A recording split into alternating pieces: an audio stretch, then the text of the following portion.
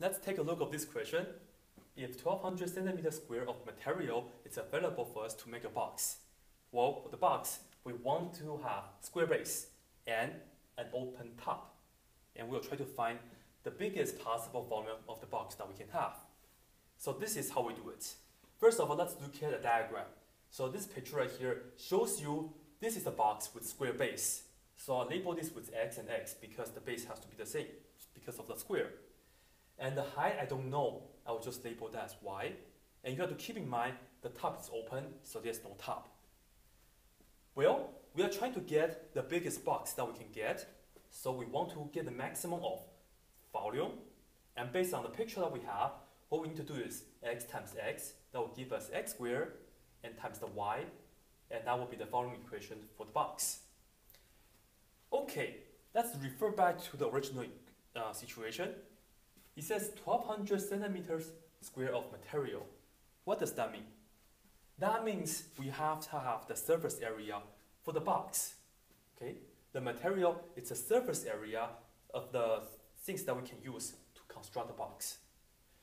And look at the picture. We must have a base, right? And the area for the base will be X times X. And as you can see, I have the X squared. Okay, so that's the X squared, that will be for the base, this part. So we need to have X squared for the area for the base. And then on the side, here, let's look at this part. The area of the front is going to be X times Y. But then we have 4 of them. The front, here, is X times Y. And then on the side, this is also X times Y. On the other side, it's also X times Y. In the back, it's also X times Y. So we have a total of 4X times Y. This right here represents the surface area, and that will be the material, which is 1200 centimeters squared. So we set that equal to 1200 right here. But as you can see from the following equation, we have X squared times Y. This is no good, but we can do this. Come here. By looking at this equation, I can subtract X squared on both sides. So I have 4xy is equal to 1200 minus X squared. And then divide everything by 4x. So I divide by 4x here, divide by 4x here, divide by 4x right here. This way, I can get the Y by itself. And right here, as we can see, 1200 divided by 4 is equal to 300. And then we still have the X on the bottom. X squared over X, we have X on the top. And we still have the 4 on the bottom. This right here is Y, and I can plug this into this Y. So now the equation becomes what? V is equal to X squared times 300 over X minus X over 4. I just do that substitution. And of course, we can distribute the X squared into the parentheses.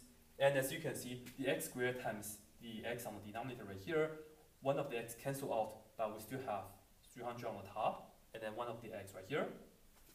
And X squared times this X give us the X to a third power, and don't forget we still have the minus. So we have a total of 300x minus X to the third power over 4 for the volume now. This is much easier to take the derivative with, and we'll do that. So V prime for the derivative for the volume. Derivative of 300x give us 300, and derivative of minus X to the third power over 4 bring the 3 to the front. So we have 3 over 4. And subtract 1, so we have X to the second power. And we set this derivative equal to 0 to find out the number that we care, the critical numbers. Anyways, subtract 300 on both sides. And right here, what we can do is we can just, to get X by itself, we have to first multiply both sides by negative 4 over 3. So that way this thing will cancel out. So I'll do that right here as well. Multiply both sides by negative 4 over 3.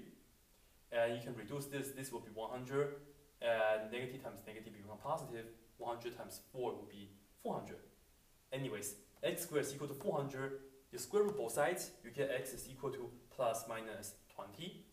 But in a geometry situation, we cannot use negative numbers. So technically, we just want positive 20. We just want X to be positive 20, and if you do the first derivative test to check, you indeed get a maximum when X is equal to 20 with the first derivative right here. But let me skip that. Anyways, we know x is equal to 20 will be the value that we want to use. We also have to find the y. Remember, y is equal to 300 over x minus x over 4. So I just need to plug in 20 into this equation. So I get 300 over 20 minus 20 over 4, and do the computation. This is 15 minus 5. You will get 10 for the y. And therefore, to answer the question, the largest possible volume of the box, the maximum volume right here. Use this equation, x squared times y. We know x is equal to 20, so plug in 20 and you square that, times y. In another word, this is going to be 400 times 10, which is 4,000, and you include the units, centimeter cube. And this right here is the answer.